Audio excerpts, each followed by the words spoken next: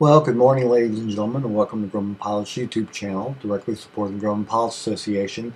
And this morning we're going to have a little fun here on New Year's Day with hanging a big propeller on your wall, and you could read all about the propeller right there.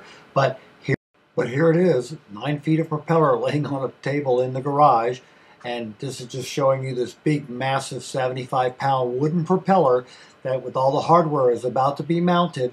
A little damage on one tip, but it's going in the wall. And it's going to get mounted at an angle because it's too big to do vertically, and it takes up too much room. So I'd like to thank Rich and Nancy Harrison for providing me with these pictures of this propeller. Having a little fun with it, live in an air park community. We hope you found this informative and useful. Thanks for watching.